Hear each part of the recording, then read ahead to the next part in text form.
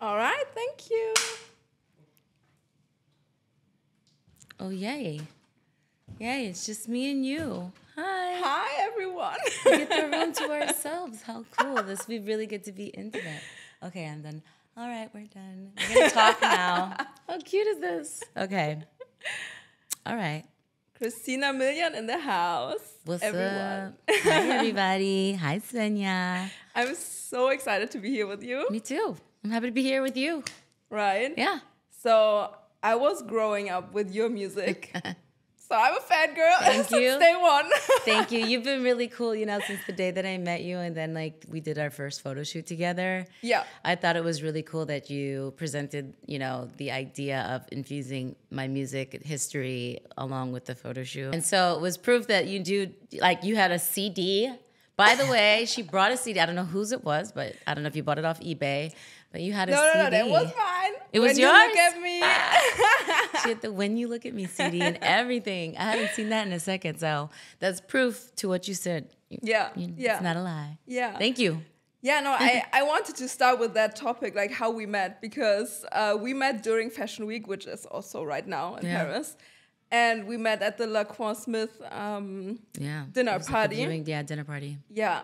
And I usually don't drink that much, but we had some shots and it was a fun night. I have some fun videos as well. Yeah. And that was probably one of my first Fashion Week events that I'd been to in Paris. Because I really don't seek to go out to a lot of the Fashion Week events because, when you're here, you see fashion everywhere. And then I kind of had this stigma in my mind. I'm just scared that, going out to anything fashion related is going to feel like when you watch Emily in Paris, you are not welcome. No one's paying attention to you. Yeah.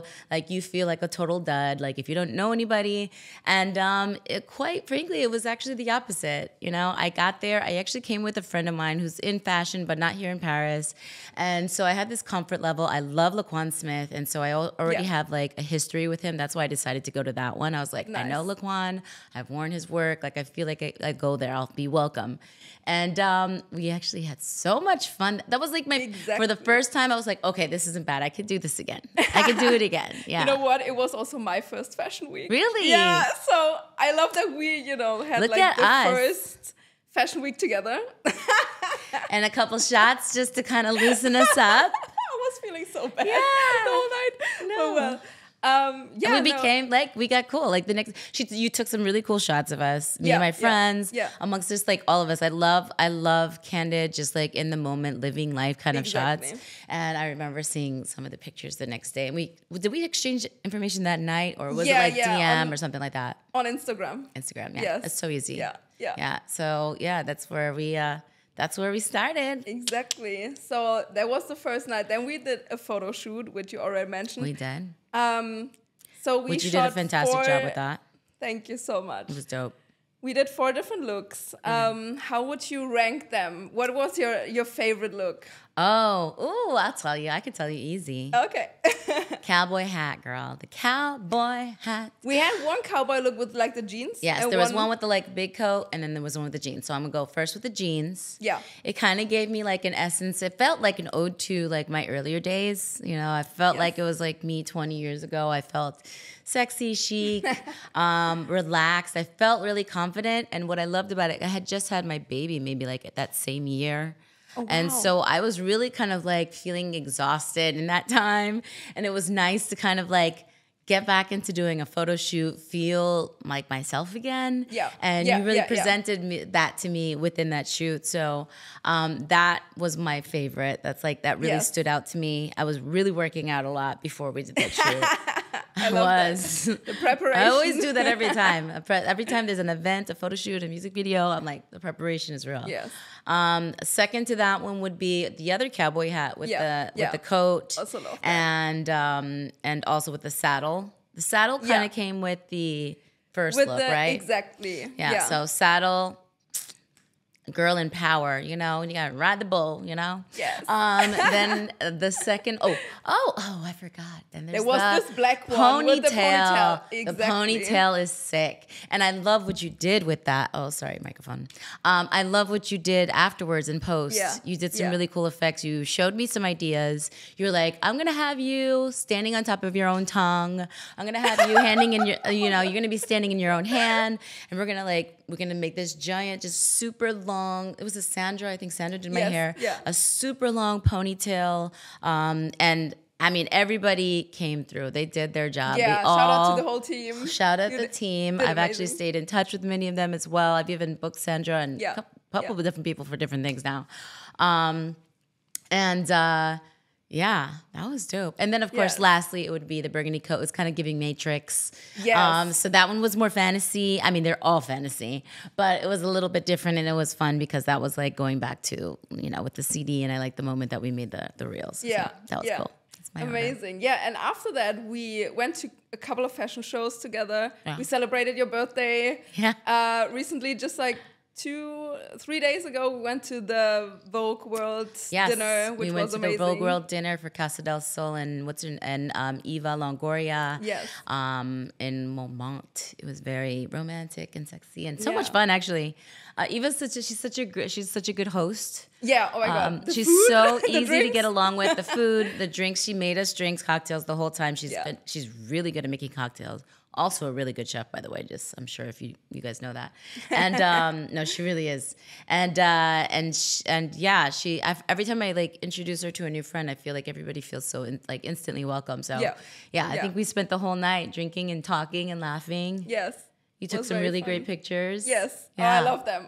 The red and then your outfit together. Yeah, so it worked out perfect. And what's crazy is before I left for that event, I had a whole different outfit on.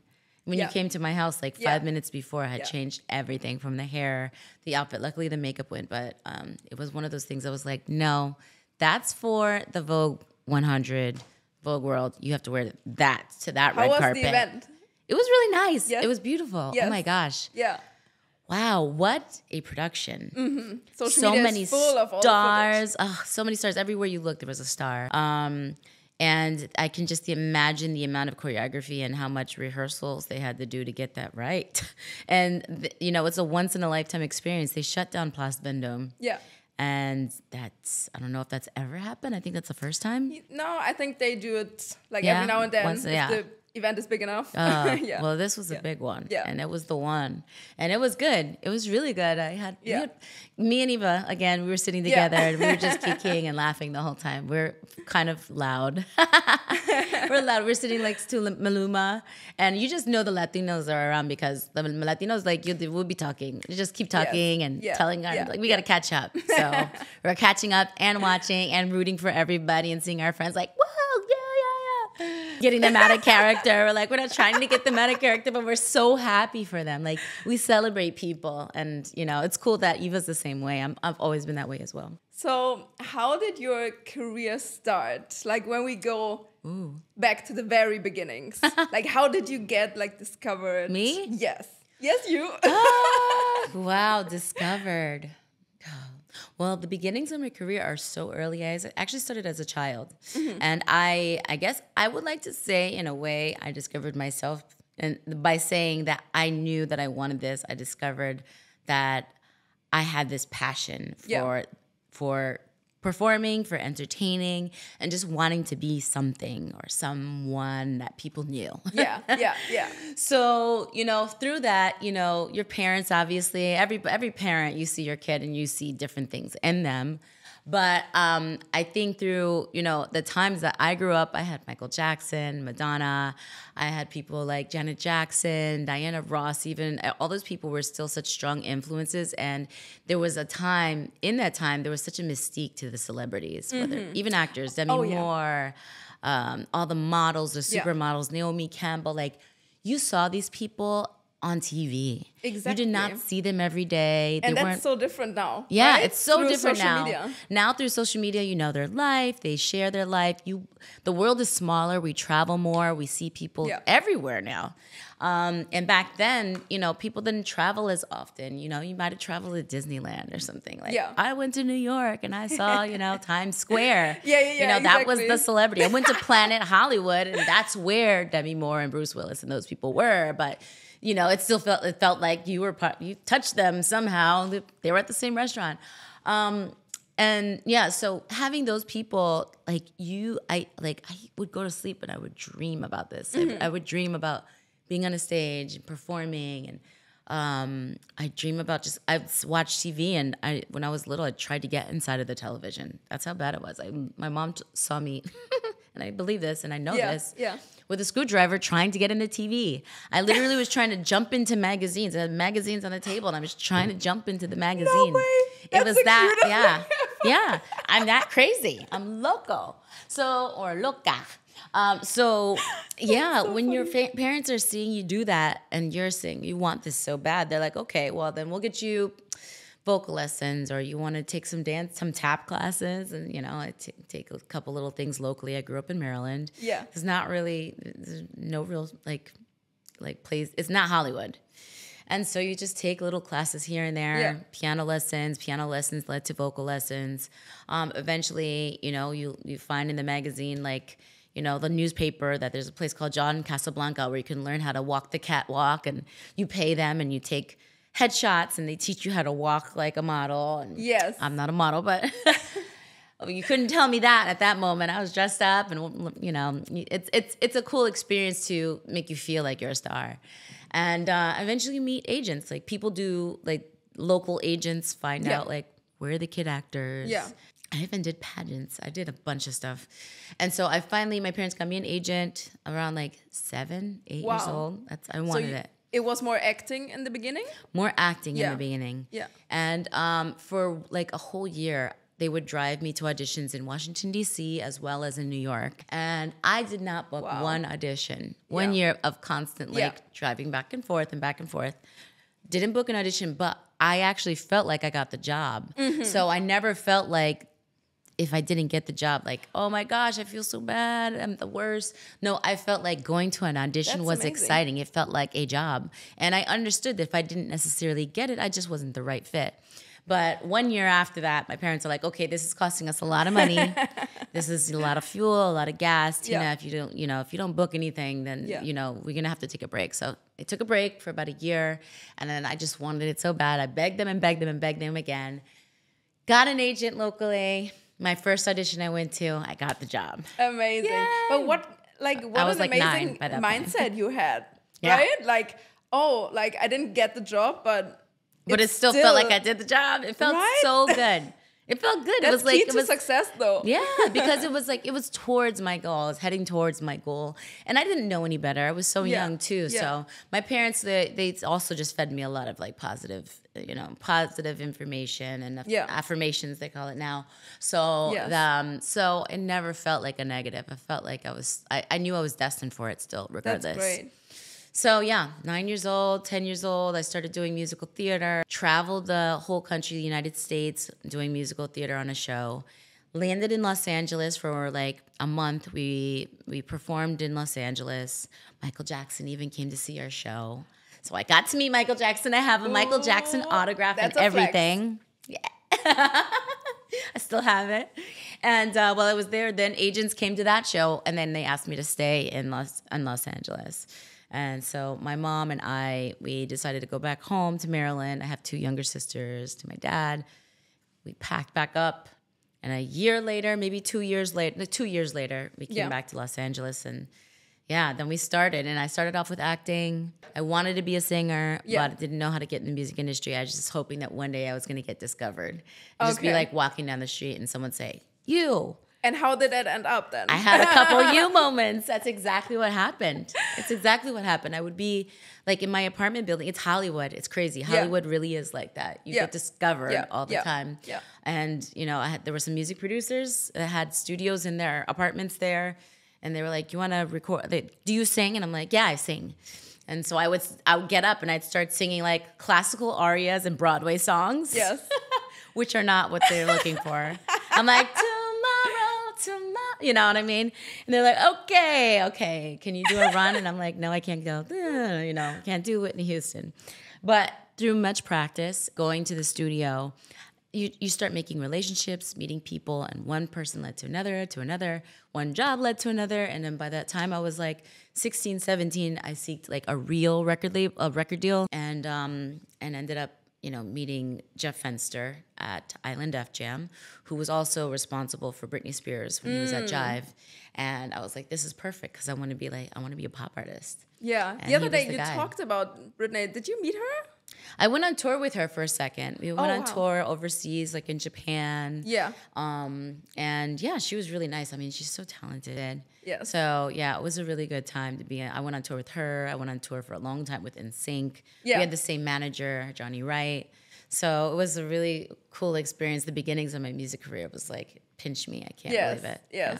That's so great. Yeah. I remember sitting there in front of the TV, watching MTV and like all the American Good old superstars. Days. AM to PM was like my favorite. Yeah. Thank you. Thank you. That's my first single. Yes. And also like what I find very interesting now is like that all the fashion styles you were wearing there are back now. They're right? back. Gen Z is like Yeah. wearing all of those styles. My daughter tells me, she's like, Mom, you're a Y2K queen. You do know that, exactly. right? Exactly. How do you feel about that? Like that it's all, you know, coming back now? Or I think it's cool. Yeah, I think it's really cool that it's there. As long as the fishtail G-string underwear thing. I mean, I'm not going to do it. Maybe a Doja Cat, somebody else like that can do it. Yeah, they can do it. But it was fun when it lasted. I was like, this is fire. Yes. But I do love seeing that, you know, I feel like now it's a Mod Podge. Everything, all fashion, like any kind of style is back. People are finding themselves through any era. But it is cool looking back at what I did wear and seeing it kind of reflect what's in now. And also like having the respect people being like, back then it was like, oh gosh, like I knew how to dress it and stuff, but it was so hard to get like, not so hard. It just wasn't always the easiest getting a big designer, fashion designer to dress you. It's different you had now, to like right? get those relationships. Yeah. And now I'm like, oh wait, like I was cool. And I did have cool clothes. And this was what the era was about. It wasn't about having, I mean, certain particular people were about fashion designers and being like, and mine was like, you're going to wear ripped pantyhose as a shirt and, you know, a cropped, you know, baby tee with some lowrider jeans. And this is the style. And now even the designers are doing it. So yeah, it was cool. My mom used to actually be my stylist. She styled me in a movie that I did called Love Don't Cost a Thing.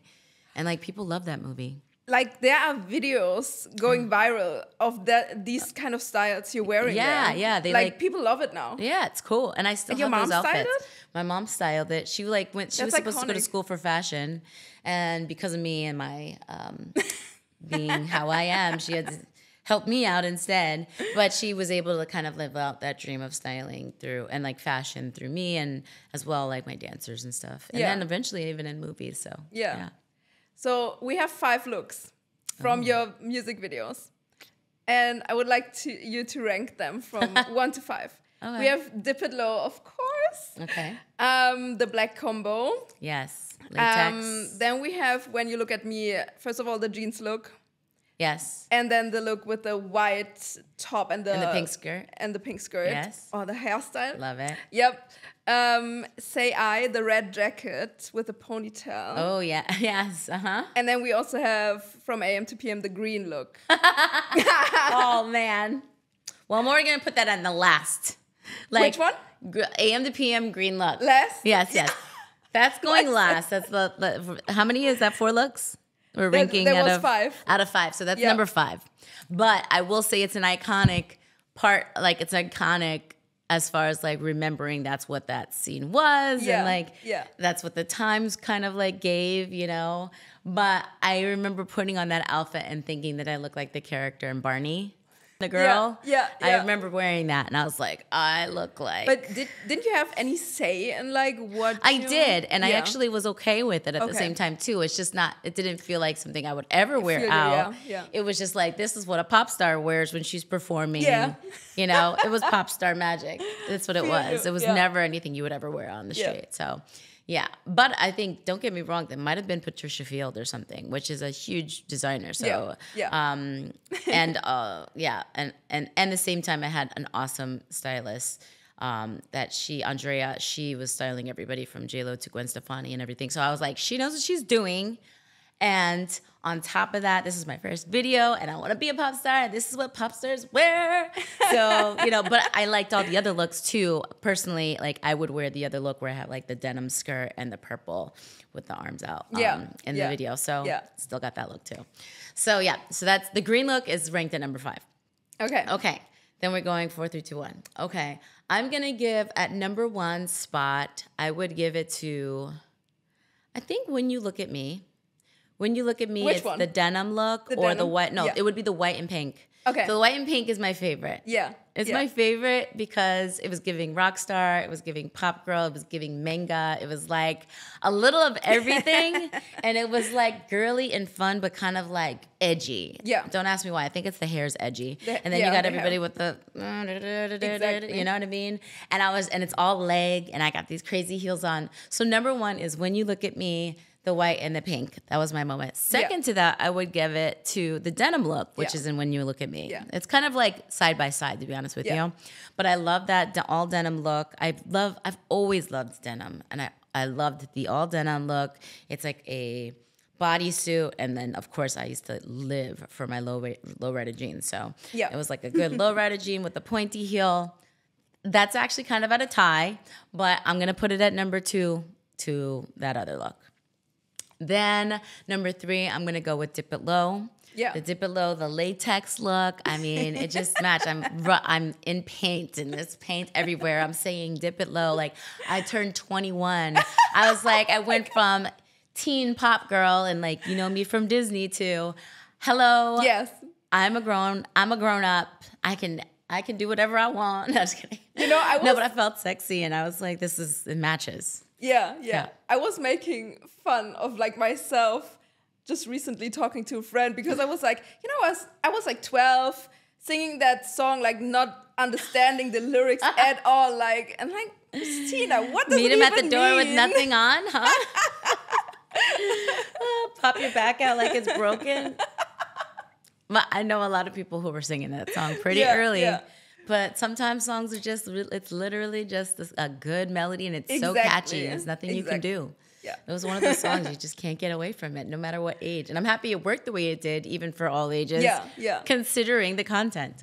Dip It Low is number 3, though it should be also number 1. But I also like to compare things to something that I would almost wear. Like I feel like I could wear out. Mm-hmm. So I don't know that I'd wear that out, but I would wear it maybe at night or something. Yeah. Or just in the Dip It Low video. And then 4, I'll give it to the Say I video. I would say, you said with the red jacket. So that's the one I'm like in the laundry, like in the hallway. Exactly. Yeah. So that one, I would give it number 4. It's when kind of like my turn of being a little bit more urban pop, sliding into that direction. And I thought it was fire too. So I like the colors, pop of color. And I felt really that person at that time. Yeah. It's also so funny how the color grading of the video was. Yeah. Like very intense. Oh, yeah. That was Ray K, and I love Ray K. And it's such like Ray K, Dave Meyers. So all those guys that did my videos at that time, Ralston, they all had, I have a thing for color and for the way it popped, and that's when we really enjoyed watching videos. It had it drew you in, and I like things that, like, you know, whether it makes your skin look good, like a pop of those colors that are just kind of give you a golden look. Yeah. Talking of Dip It Low, for the Germans here. Hi, Germany. I love Germany. Do you know how much I went to Germany? Really? So I was in Germany so much. Whenever I came to Europe, London and Germany were the two places I went every single time. Yeah. And like all the different places in Germany, and they've showed me so much love. Remember, and I even had a remix with Sammy Deluxe. That's what I wanted to refer to, because I'm still like curious, like how did that come together? How did it come about? Because like we know Sammy from, you know, German rap music. Yeah. But like, how did that come about? Yeah. So we had a whole plan. When we did Dip It Low, we were Yeah. like, we want this to work everywhere. Yeah. And we love this song. It's a departure from just like pop girl Tina. And I've also done a song with Ja Rule. So we're like, okay, this makes sense. I can go do a pop song. And that was the popular thing to do. Everybody was doing pop versus like hip hop artists, Ja Rule, all these different people, 50 Cent, you know, doing records with pop artists. And so I had, on my American version, I had Fabulous.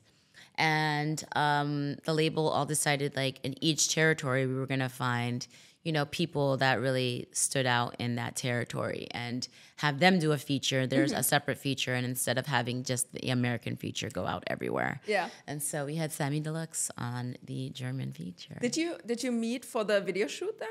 We met when we did a performance, yeah. We met nice. when I came out and he did a performance with me. We did a couple different, oh yeah, he's in the video too. Yeah, right? We do a video, there's a video version, yeah. And everybody kind of shot their own video version too. Like they would sing the song and then like on a green screen, they added them in each territory. So yeah. That's amazing. That's cool. Hi, Sammy. You're still out there. There are also a lot Thank of you. other things people don't know about you or might not, you know, link you to that song. For example, Kim Possible, like the little bit younger generation knows that song. They do now. It's crazy. Yeah.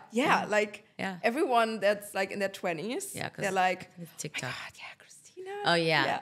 Well, they grew up with it. So you got the 20-year-olds and even some of the 30-year-olds, because I'm beyond that now. But Kim Possible ended up being like, that's part of even like one of my top 5, top 10 records on Spotify, right? Yeah. I never imagined. I just like sang the song and I knew it was going to be for the cartoon Kim Possible, but Kim Possible didn't exist, so it was all fresh and new. And Disney came to me. I had a relationship with them, and we just thought it would be a good idea to do. You know, they did a couple different records with different people. That they all worked like doing jingles with people. So I did it, and it ended up being like #1 for weeks and weeks and weeks on like Radio Disney, and then like everybody had it as a ringtone, and people still to this day, sometimes I'll be somewhere and I hear exactly on somebody's phone. Would you sing it for us? Oh yeah. I'm your basic average girl, and I'm here to save the world. You can't stop me 'cause I'm Kim Possible. Yay! I have a little rasp to my voice right now. I don't know what's happening. Love it. Yeah. And then you also did songwriting. Yes. For J-Lo, for Justin Bieber. Mm-hmm. You had some big songs. Anything else that is not on my mind right now? So Jennifer Lopez, I was able to write the song Play. Justin Bieber, I co-wrote that as well. That song's called Baby. That was cool. I did some songs for some artists that it was so early on, like some girl groups. One was called PYT. Yeah, PYT. I wrote some songs. Gosh, who else did I do? It wasn't only them. I have to think about it right now. We always just talk about the same ones. Yeah. Many more. Sometimes I have some reminders, and I'm like, oh, yeah, I did that. What did you do with your like first big money you got? Ooh, I didn't touch it for a long time. Yeah, that's good. Yeah, so the first time I got big money was when I got my record deal. Yeah. And the main reason I really didn't touch it is because we were in such immense poverty at that time. We were so broke. We really didn't have $1 to our name at that time. My mom and I were, you know, she was doing temp jobs. I was babysitting. We were doing housekeeping for people, cleaning houses. And still, like, it was tough to get by because at the time, my parents had gone through this divorce and it was just a rough patch for both of them. So it was my mom and I on our own with my sisters. And we were like, you know, just skating by, you know, eviction. Like you get the eviction notice, and then somehow the next day you manage to find like $100 on the floor. Like, it was weird things would happen. Yeah. Or when we were always just like, get by, get your ketchup from McDonald's, get your toilet paper there too, like everything. Like, we had nothing, no furniture, but we had family and we had friends that really supported us and made us feel like that was nothing, like that didn't mean anything. And that we learned that. And we learned that we could actually get by with nothing and be happy. So when I got my record deal, we were like, okay, it just sat there. We didn't know what to do with it. We didn't do anything at all with it. And when I finally decided I was gonna do something is because we were driving. The day I went to actually sign my record deal, we had our car was like a wagon. It was like a 3-seater wagon. Like a van thing? Not a van, but the car version, Okay. The one where the kids sit in the back and make faces at people. Yeah. It's called a Taurus station wagon. And our car was so banged up because people would crash into us all the time, but we couldn't afford to fix the car. Yeah. And so the car, on our way to go sign my deal, we pushed the car to my attorney's office. And my mom and I laughed the whole time because we're like, the way that this worked out, the fact that the car stopped in the middle of nowhere and there was smoke coming out of the hood of the engine. And it was like one of those moments that we were like, some people would cry off of this. We laughed. We were like, only this would happen to us. And we just had this humor about the poverty in our life and saying like, this is momentarily, this is the moment. This is it. Like, we know this is momentary. We know that there's more out there, and we know that we're happy and that we're also like, life is good. And so we laughed at what was happening in our lives because we knew that there was going to be a better day. We had big goals, and I'm like very faithful, and I pray all the time. So our spirituality kind of just outweighed all that. And then we had this money, and we're like, what do we do? And we just sat there. So I finally got a car. And it took me about like, I think after I got my money from my record deal, it took about like, I think it was like 5 months later. Mm-hmm.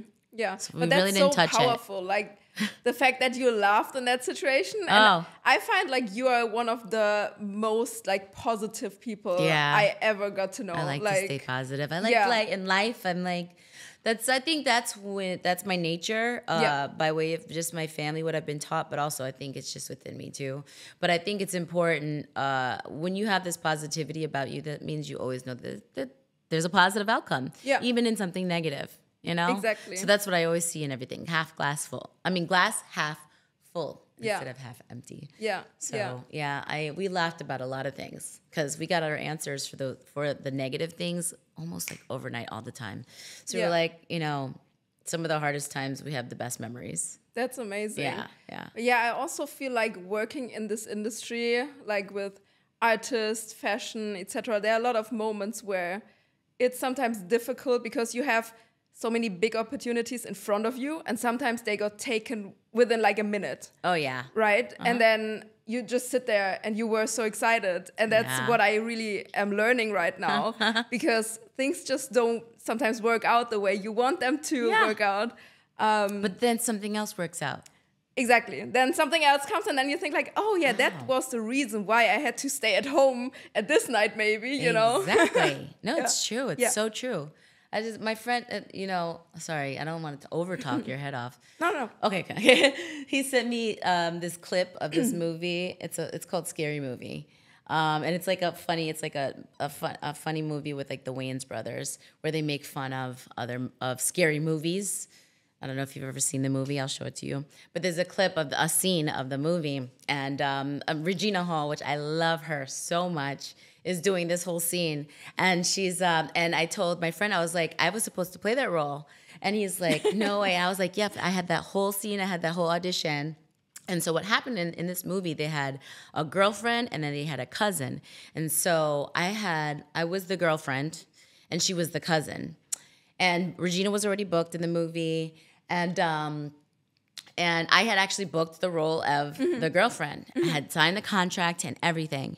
And then last minute, just out of nowhere, before I was supposed to leave, and this is, by the way, when it was either the choice to leave to Canada to go film this movie, or I was going to go to New York and go meet with Jeff Fenster to go sign my deal. Wow. And so I booked this job. So it was like, okay, we're going to postpone the music stuff.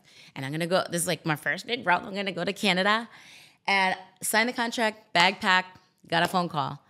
They decided to condense both roles into one, like to make 2 characters into 1 character. Yeah. Oh. And they love Regina, so they're going to keep Regina, and she's going to do that role. But guess what? You still get to get paid. So that was like one of the first times That's hilarious. I was broke. Like I told you, I was like broke. So we basically lived off of the money that was supposed to come from that job. Yeah. So I still got paid for the job. Didn't do it, but I still got paid.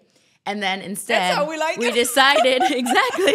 Instead, we decided, okay, well then let's go to New York and let's go see about, let's go meet this guy, Jeff Fenster, and let's go meet these other people and see about getting this record deal.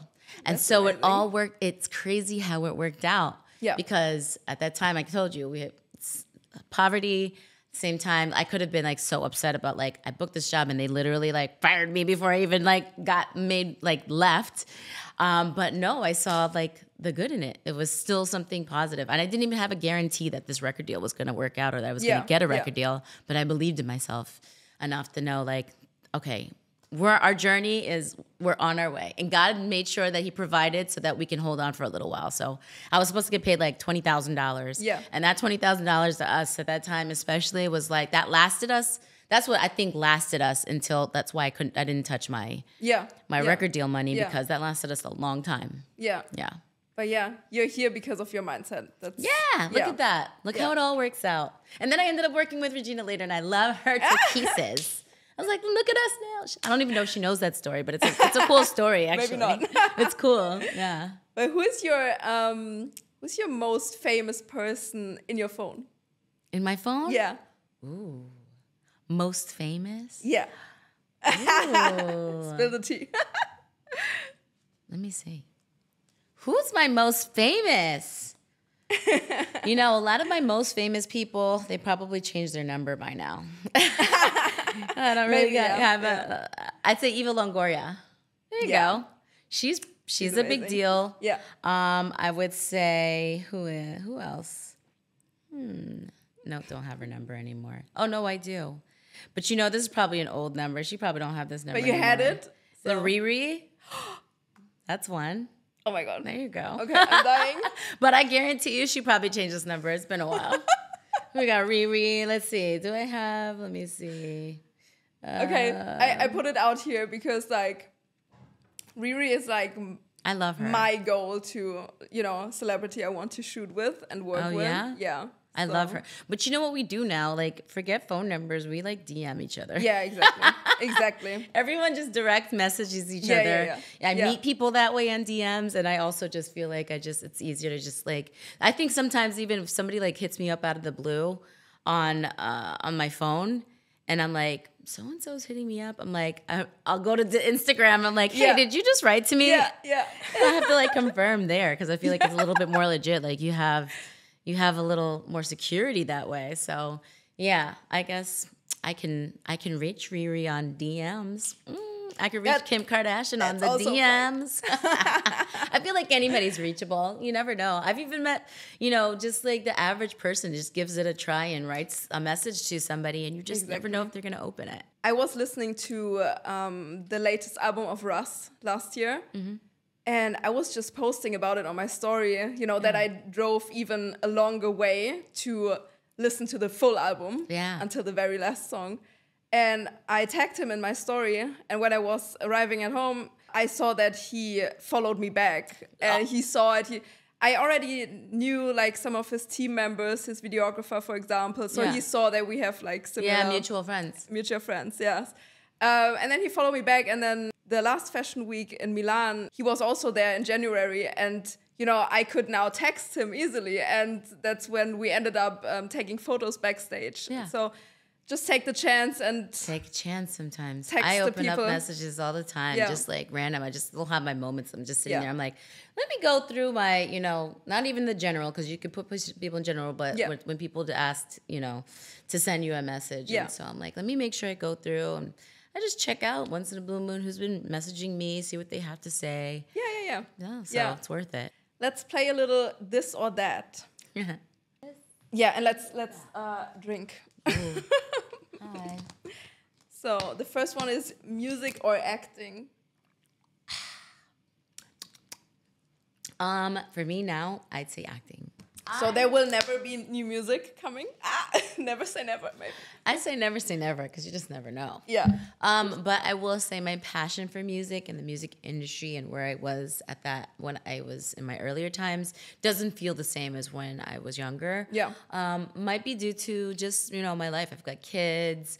I like to be there for my kids, and I think it gives them a sense of security that, when I'm not working on a film or something, I'm able to come back home to them. Whereas with music, I think you're constantly on the go. And so I feel like you really have to love it to be able to make those type of sacrifices. I used to have that feeling. And now I'm like, also the industry scares me. I don't really know, how do you know how many albums you sell? How do you know how many singles? How do you make money? What do you do? It's so confusing. So I like film. I love becoming different characters. It's so much fun to me. I love doing movies. It's a challenge. I want to be better every time. I want to just kind of I like to kind of let go and just become something that I'm not. And I like also just the work schedule, the professionality of it. Show up to work on time. You're there, 12 to 14 hours. Sometimes it can be 16. Who knows what, you're working on. But I like the end results, and it's still fun for me. Yeah. So acting first. As we're talking about acting, I was watching that one movie of yours, the one Resort to Love. Oh, yeah. And then I saw on TikTok that they had this one clip. Which one? Is it me where you're crying, singing? This one. Yeah. Because. Oh my gosh. Woo! See this? This is why I love it. I love coming out. I would never do that in real life. I was wondering, how did you get your voice so cracked up, so Oh, that's natural. Maybe that's why I don't sing anymore. No, with the character, I knew she's crying. She's that part. I can always fake I'm I can't sing. That's easy. Faking I can sing sometimes is hard too. That's more difficult. But it was just fun. The director just told me to just do what I wanted to do. Yeah.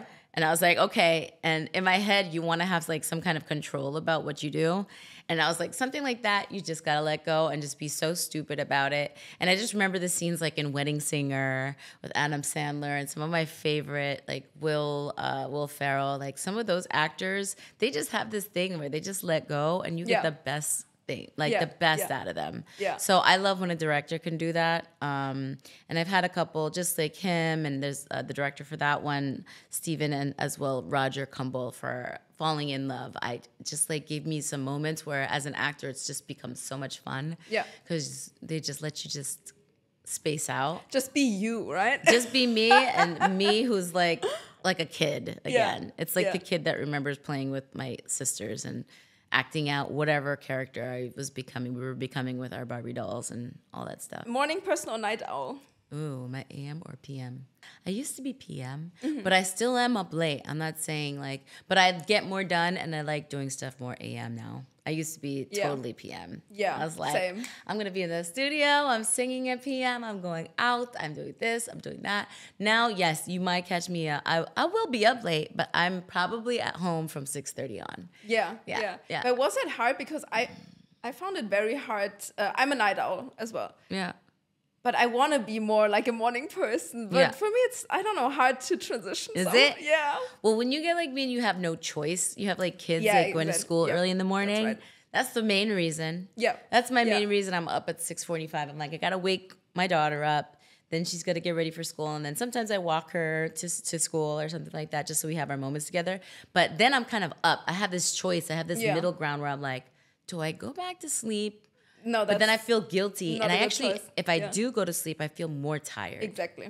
So I usually just have some coffee, catch up on my Instagram, or maybe go work out early. Yes. But my day just starts going, and then I'm pretty much up maybe 19 hours of my day. Instagram or TikTok or Snapchat, because I know you're I'm on Snapchat. Snapchat. I've been snapping a lot.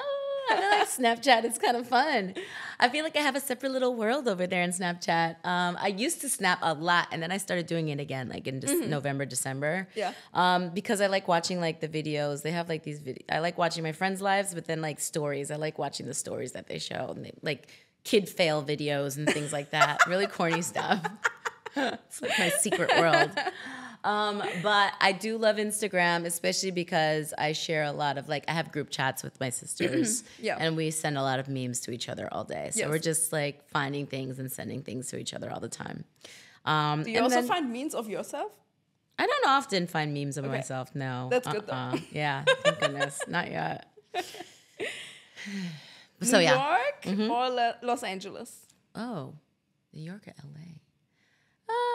My heart is still in LA, just because my mom and my sisters are there. But I love New York. I love the energy of New York.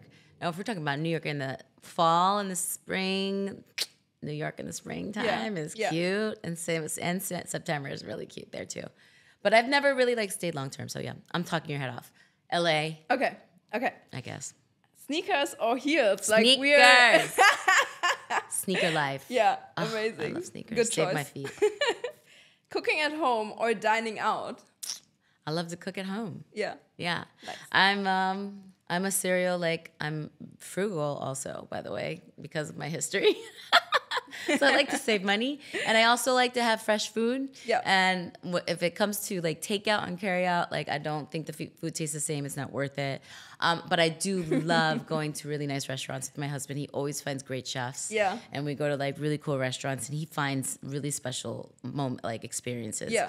So those I would probably put at like, yeah, that's definitely a top thing, but it's not. It's an occasion compared to my everyday. I would rather cook at home. Okay, that's nice. Comedy or drama? Comedy.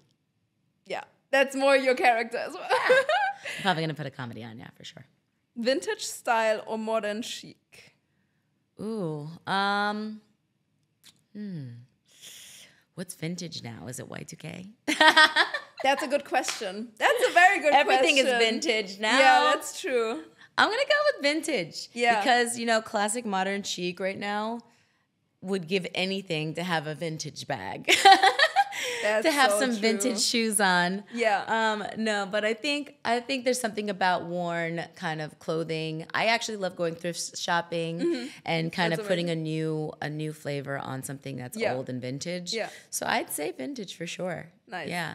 Love that. Europe or USA? I know it's difficult, but you moved It's actually here. not that so difficult these days. I love Europe. Yeah. Sorry, USA. I love you guys too.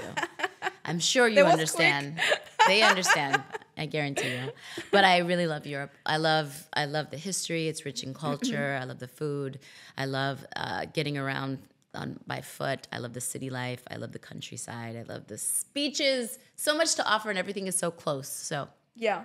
Europe it is. Yeah. That's what I really now start appreciating more and more. Yeah. As I go more often to the US, and then like coming back, I really feel like I miss the European lifestyle a little bit more. Yeah. There was this and this or that. So you're having the same thing in your voice too. Me too. What do you think that is? Is there like a humidity? I think there's a humidity in the air. Yeah, it could be. It might be a little humid down here. So you worked in the music industry for a long time. Was there any point where you were like, I don't want to be an artist anymore. I want to jump more on like the business side, as I know you're now more of a businesswoman. Was there like a specific point where you were like, okay, now I'm done with that industry because sometimes it's hard. Yeah, and it challenged you a lot. Okay, so for me, I think it just slowly. Like the love dissipated, but it was because my love for my daughter, she kind of like just like overshined what that love was for music, because I know she needed me. I don't think that there was a thing that said like, stop it. Like, oh my gosh, I can't stand this, or somebody did something to me or something. I even got dropped from my label. I had some crazy times that happened in the height of my music career that could have really made me say like, screw this, I'm not doing this, or screw everybody, Sorry for the middle fingers, but It could have been that. Yeah. But I didn't shy away from it because I was like, this is just, it's a messed up industry, but I don't know why some of those things are happening, but I still love music. And I kept going to the studio, I kept making music. Yeah, I can't say there was a thing, but there's a thing to me now that I just feel like it's not the right fit for me. That's all it is. Yeah.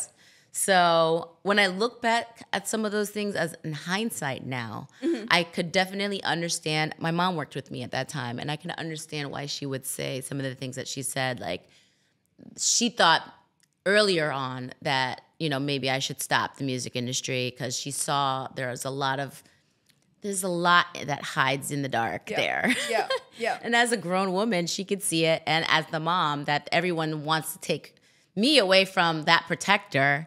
But I loved having my mom with me. So don't get me wrong. She was like a protector, but she was like the coolest person to have around. But, you know, when you don't have always the best people with good intentions, you can understand why it's difficult for them to deal with somebody who's also like a good guard for me. Yeah. And now when I think about when she was like, you don't need to be in this industry because it's like this, it's like that. I'm like, oh, okay, now I get it.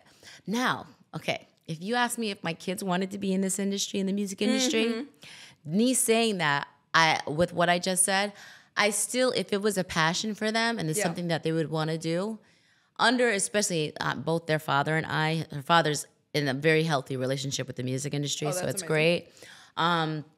I would support them. Yeah. You know, I don't have bad memories or bad intentions, but I'm so happy that I had my guards around me to keep me in the right path. And I would help do the same thing for my kids if they ever wanted to do the same thing. Yeah. Do music. No, I totally feel that, because it can be, you know, like as a person who's not in that industry, you hear that often, you know, like there are shady people or whatever. Yeah. But it's kind of everywhere. It's not everywhere. In just entertainment. It's so many industries. Yeah. So you always got to have your guard up. And as a woman especially. Yes, yeah. No, but like as I'm, you know, having all my experiences in this industry as well. Yeah.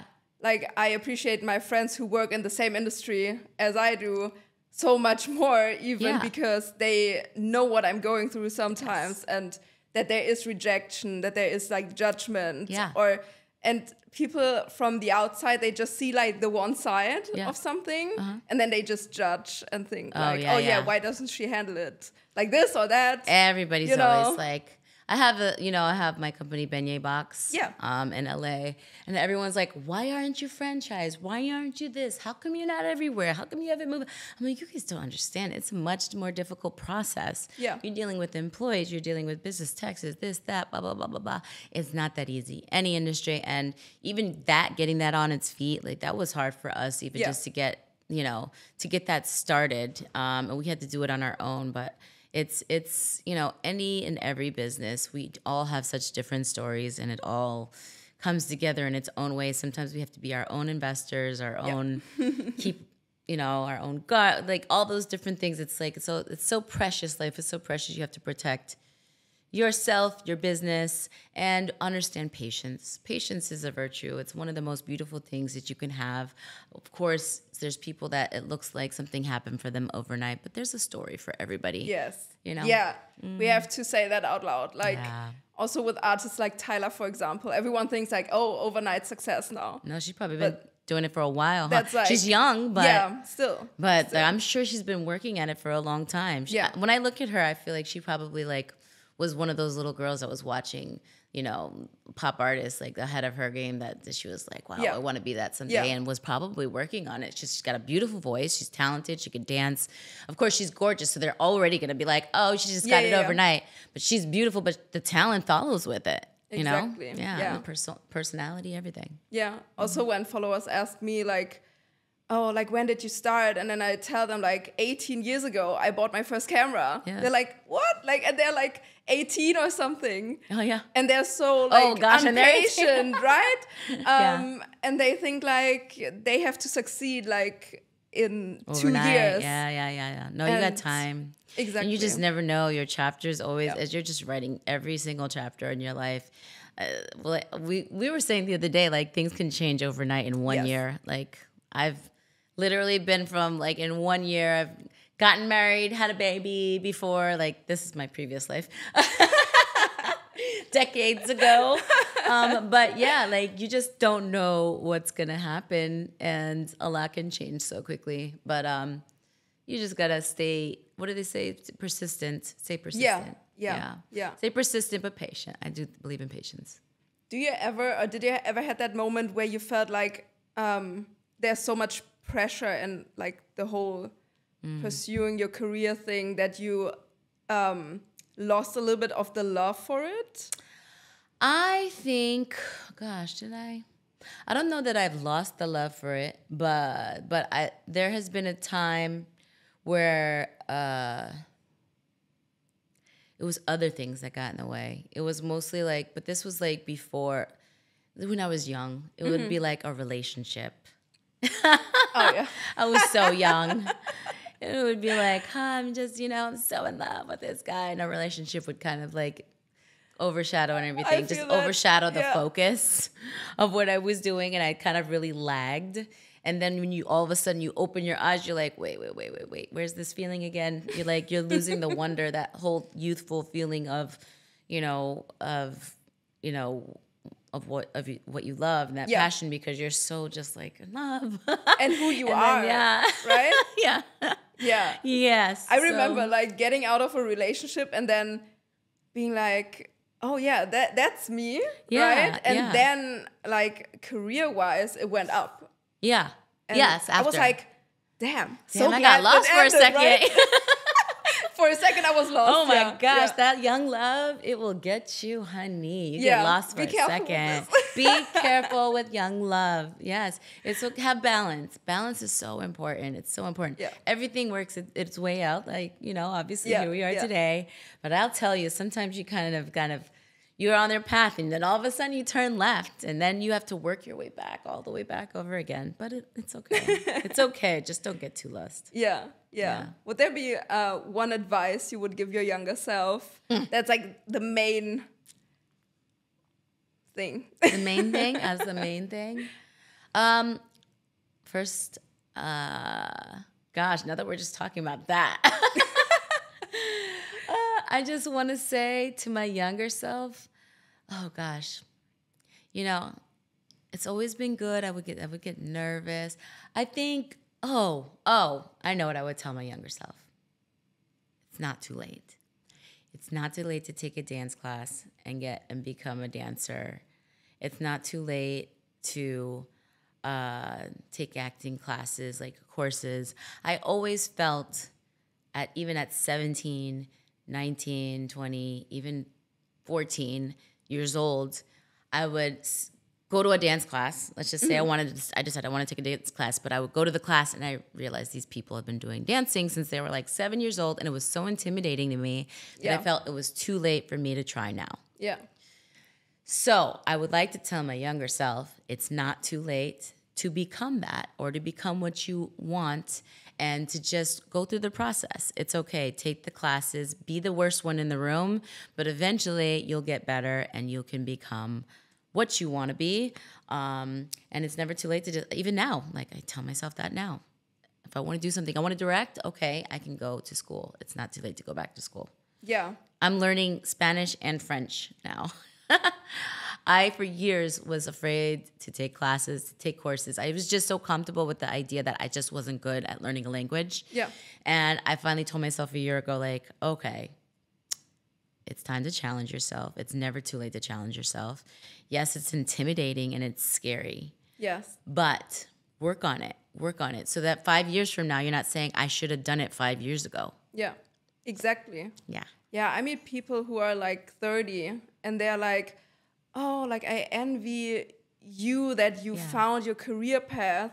And first of all, I don't know like what happens within the next 5 years. Yeah. I'm also changing and also my priorities change. Mm-hmm. But I find it so sad that people are standing there and think like, okay, life is over with like 30.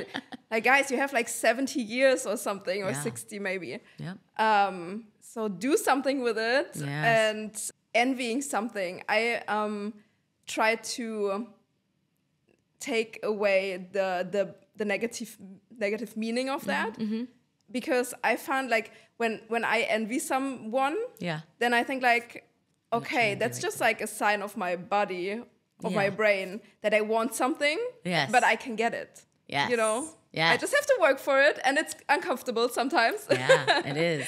But yeah. Yeah, no, that's true. Whether it's like, I think we all have those natural thoughts. You'll see something and you'll be like, that could be me, or I could have done that too. Yeah. And then you're like, oh, wait, but I did I really work on that? And that's not my story. That's meant for that person too. But like, like what you're saying, because like watching somebody perform, I'm like, in my head, I'm like, oh, I could be a better performer. But did I actually try to go to like dance classes other than just taking rehearsals and learning for my craft? I mean, learning for my career? No, I just did what I did for my job. But if I wanted to be that much better, I really could have gone to dance classes. I keep talking about dance classes, but that was like my thing. Yeah. I was like, I would see people that could dance. And in my mind, I would love to be like a natural freestyle dancer. Yeah, oh my God. Not like a give me 1 and 2 and 3 and 4. Like I want to freestyle. I really do. I think I want to still do that. You know what? Like hip hop dance class is something in my head that I wanted to do like secretly since I'm young, but I never went. But last year I went with my friend Martina to one dance class in November. I wasn't too bad, but you know, I started. It was like the first step, but it was like, I had like a fear in me, like, okay, I'm gonna look so bad doing that. Or when they ask you to go up front and you're like, oh my gosh, I don't want to dance in front of people. I want to be in the back of the room. And learn, and I'm a slow learner too. So. But how did you find like learning choreographies? Like, was that like natural to you, or I find it so hard? It was tough. Yeah, it was tough. I'm a little bit slower than everybody usually. That's in a room because I process things as I go. I'm not just like give me the moves, and I'm like, okay, I just like I'm processing what it looks like, putting it together. So maybe that's what my brain's doing, and I'm trying to like be a sponge and keep it in there. Yeah. But. You know, when I was with Johnny Wright, my first dance classes were for a performance, my first ever performance. And he put me in a room with Brian Friedman, who was Britney Spears' choreographer. And it was like a month of just training of like movement, throw myself on the floor, do this, that. And I watch the videos now and it's so funny. It's so funny. I still look very, very average, but I loved it. No, but like it was good. If I watch your videos, like I would never think like that. I got better with time. I performed enough that your body moves enough and you loosen up and you're having fun. But I was good at learning choreography, but not necessarily like being the choreographer. Yeah. How is it with children and career? How did you find that very challenging, or is it something you say like everyone can do it? Or no, I think it really depends on your. I hope that everyone can do it. I do believe that there's a way, depending, but I know it's difficult. But luckily I have a very supportive husband. The both of us have our careers, but we like root for each other and we make anything happen for each other so that we can do what we love and be parents, because we understand balance. That's a balance for us. Yeah. And so even me, I'm about to go shoot a series in July until the end of November called Dexter Original Sin. Exciting. And we've already figured out our plan, like who's coming, when, for how long. We've got school, et cetera, et cetera. So we've made it work where, our families help out. There's a nanny. We travel with the kids to make sure that we see each other within a few weeks. Yeah.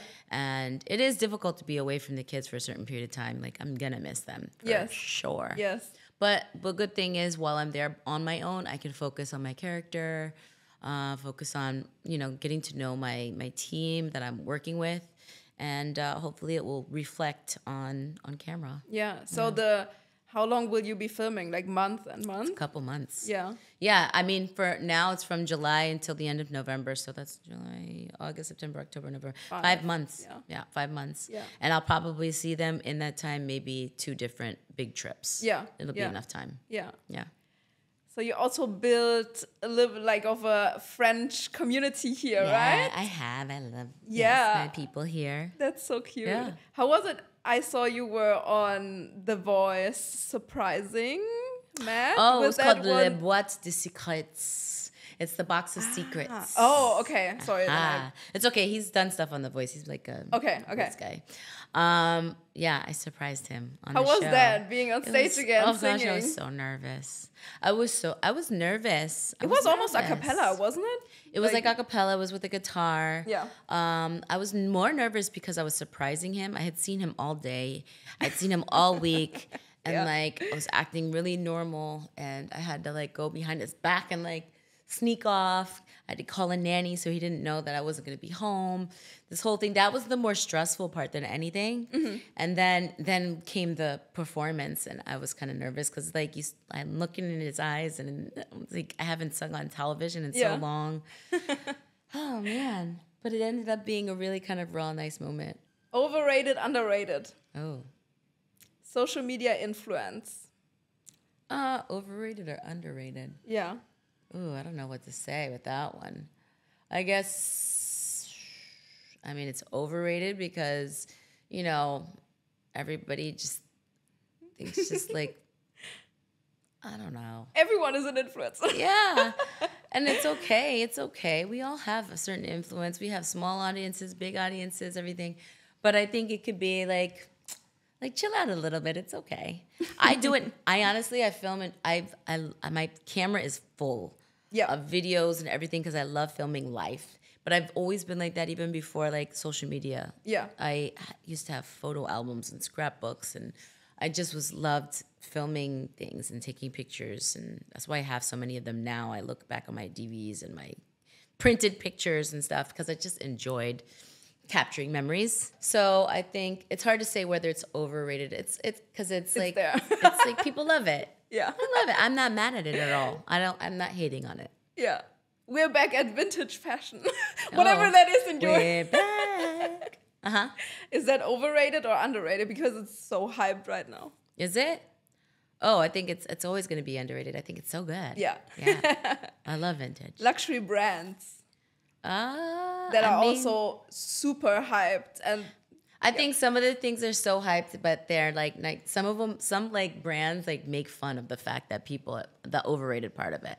Yeah, and they're making fun of you, and people are buying it. Yeah, and they're like, you're gonna wear it, and you're gonna spend thousands of dollars. You know, sometimes it's like a joke, right? Sometimes I think someone sits there behind a wall, thinking like, oh, you just spent like 5,000 euros on that bag. Yeah.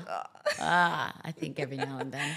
But I'm not mad at it. Something, I mean, I love to save money. So when I choose something, it's because I want it for the long run, and I want it to be something that's classic for a long time. So I am I'm a window shopper, because if I bought every single designer thing that they're selling me or wanted to be like everybody else, then I'd be broke. Yeah, but that also comes with social media, that people who don't have the money just buy stuff to show off. Yeah. Go vintage. There you go. You can still, I respect people that can and do wear, like I admire them. I'm like, oh, I wish I could dress like that. I wish I did that. I wish I would actually went into the store and bought that stuff. So don't get me wrong. If I could, but I just don't. Yeah. And I just choose to spend my money in other ways. But I have my pieces that I think are worth it. Self-care routines. Oh, I'm all for it. Is that underrated? Do it. Yeah. Do it. Yeah. I know you have all your yourself. You know I love it. Go for it. They're not overrated. Take care, like not just skincare, but like self-care. Like I love any kind of self-care thing. I think it's worth it. I think it's worth your time. For 1 hour of your time, go for it. Like you're going to feel good about it afterwards, unless you go to somebody terrible. Then you're like, oh my gosh, like they ruined my skin, this, that, I shouldn't have done it. But that doesn't happen all the time. Pick good people. Try to choose the right things. And I think our days are so hectic these days, to just give yourself a little piece of time is nice. Yeah. I feel that. I really had to learn that, because like 2 or 3 years ago, I was just hustling every day and I didn't take time off. Yes. And at one point, my body was just like, no. No, your body will tell you. Yeah. Get yourself a massage. Yeah, get a massage, do a drainage massage. All that stuff works. It does. And treat your body good. AI. I'm for it. I mean, it's there. It's going to have, I don't use it all the time though. Yeah. But I'm for it because I know that this is where everything is going. I know that it can help. I do miss the traditional way of like, you know, doing your research. But what are we going to do? You got Google, like for my kids, I wish that they had the traditional ways of learning, of like going to the library, doing the way that I had to learn. But it just is what it is. You have to adjust. But I do hope that they absorb something. I really hope that people don't fall so far left into getting lazy that they don't do the work. I think AI is there to help you, but not there to take over your role. Yeah. So, yeah, as much as I'm like, oh, it's underrated. I don't know if we would call it overrated or underrated. I really don't use it. Yeah. But I'm also kind of like, what am I going to do? And I just want to figure out how I can make it work to the best of my ability when it's time. Yes. Yeah. Yeah. It's a tricky topic. It is really. It has so many super pros tricky. and cons. And yeah. And there's so many different ways that it's used. It's like, what are you using it for? Yeah. Yeah. Digital detox. Oh, I think digital detox is good. It's underrated. It's underrated. Yeah. Underrated. We could use a little more of that. Are you able to get off your phone for like a day or two, like straight? I haven't done it. It's like not been like a choice thing that I've done. But I also can go without. People would think that even though I post something on Instagram that I'm on there all day. I'm not on there all day. Yeah. Literally, like I'll post what I have to do. And then in the middle of the night, I look at what my memes my sisters send me for like an hour or two. Maybe a little too late at night. But I do think that it's underrated and it could use a little more of that. I haven't tried it. Maybe I'll do it one day. Yeah. Last one is old school hip hop. Oh, it's underrated. It's great. Right? It's life. It's what we love now, I think. I hate saying if it's overrated, but it's underrated. But I mean, that's my time. That's the best hip-hop, if you ask me. Did you ever meet Ashanti? She was also one of my love Ashanti. favorite. Yes, I've met Ashanti. We kind of came out around the same. I was a little bit before her. I think she even wrote one of the songs on one of my albums. And we all came from that, like even with the Ja Rule. I did a song with him before, and then she did a million songs with them. But she's so talented. Great writer. I love that she's still on the road. She's killing it. Yeah. So Ashanti's... we were rating that, right? That wasn't okay. No, it was just like a general question. Oh yeah, we were talking about hip hop. Old school hip hop or R&B. No, she's killing it. Yeah. And yes, I think if we want to call it old school R&B and hip hop, I love to hear it now. It's nice to have nostalgia. Makes you feel good. Yeah. I almost listen to it every day. Yeah, still. I'm not sure if I listen to a lot of the new stuff. Yeah. But my playlist is full of like Ashanti, Alicia Keys. Me too. All of this. Oh yeah, that's the same thing with me.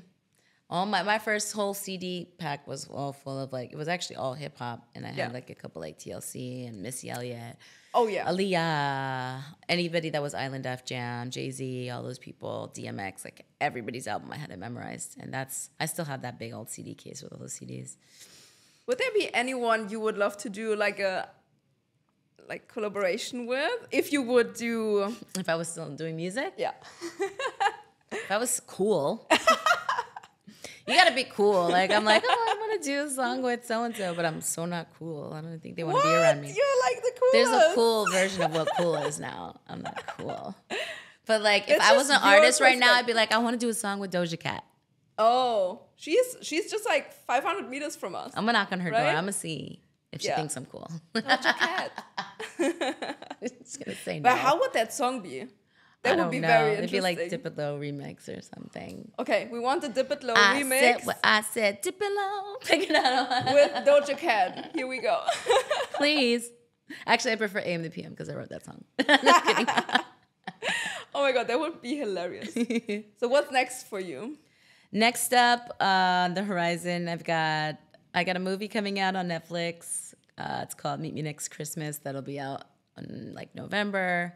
I have also a collaboration, like a capsule collection that I did with Oceanus. We just did a photo shoot. Yes. Yeah, so we just did a photo shoot. Exactly. It's a capsule collection that I did of luxury brand swimwear and dresses, all hand beaded, and we're just throwing out pieces incredible. every couple weeks. It is, right? Thank you. Dresses. I was holding it, and it's like so heavy. They're heavy. It's all, and they art. Do it by hand. Yeah. It's crazy what they can do. So it's exciting. That's one of my, it's an exciting collaboration. So I'm happy about that. So please check it out. Yeah. Yes. Yeah. And that's it. And life. Lifing. Life is lifing. Will you go to any other shows during Fashion Week? I got invited to some couture shows this week, but I don't know if I'm going to go. There's like a Chloe event tonight. Like I told you. Not really my thing. I think I'm done. I think I went to like the top. That Vogue 100 was pretty darn cool. But I've got like a week and a half left or two before I go back to LA. And I think I'd rather cook croissants and eat at home and watch Instagram and see where everybody went and dressed in what. I hate the stress. You know what? Like, that really inspires me that you're so chilled with this stuff, you know? But you, like, come here to do that, so it's great. You're, like, on the go the whole time, and you're young. But also, like, when I look back, my first Fashion Week, I was, like, chasing, like, I wanted to go to every show, right? And now I'm like, okay, Svenja, you have to chill. Because I also got, like, for the past, like, 2 Fashion Weeks, it was... difficult for me to stay healthy, stay like, you know. Oh, yeah.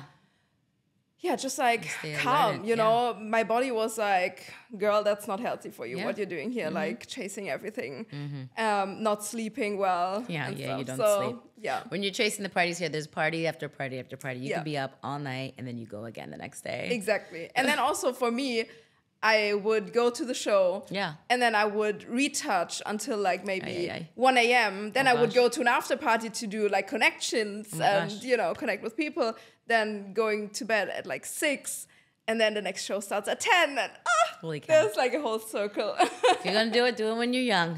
Yeah, I'm done with it now. Yeah. You set the foundation. Now you know what's up. Yeah, I want my sleep now. Yeah, so, yeah. I get it. Yeah, that's how we met. Exactly. Right? That's what it is. And that's how we met. So it's like you've set the foundation. Now you know your worth, and your time is your worth. So you're like, okay, I'm gonna show up to the right things. You know, the right things. Yeah. Or it has to feel right. Exactly. Yeah. Thank you so much. That was amazing. Svenja. This is cool. Yeah, let's do it again. It's so easy. I'm down. Hopefully we'll have some really cool things to talk about next time. All right. Or do we call this? It's a wrap. It's a wrap with Svenja. Yeah. Oh my God, Christina Milian is singing for me. We're both losing our voices, by the way. Thank you. Bye, guys. Bye, guys. Thank you. All right. Well done.